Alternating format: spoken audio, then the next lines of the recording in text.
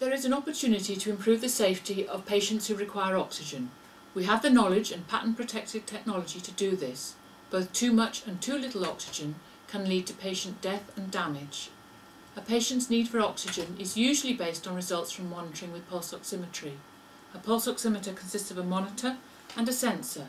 It is unique amongst the tools used for critical measurements in that it is never checked for accuracy. The main cause of inaccuracy is the sensor. We have developed a unique product, the Lightman, the only device capable of checking sensor accuracy. Our goal is to get Lightman technology adopted as a standard calibration technique worldwide for pulse oximetry. These two pulse oximeters should show the same oxygen levels. This one indicates that the patient is healthy. This one indicates that the patient should be in intensive care. The difference is because one sensor is inaccurate. We need a culture change so that users question the accuracy of the equipment.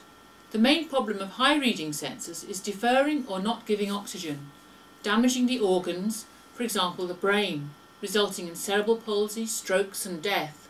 Low reading sensors and too much oxygen is dangerous to premature babies, also to patients with chronic chest disease, heart attacks and strokes.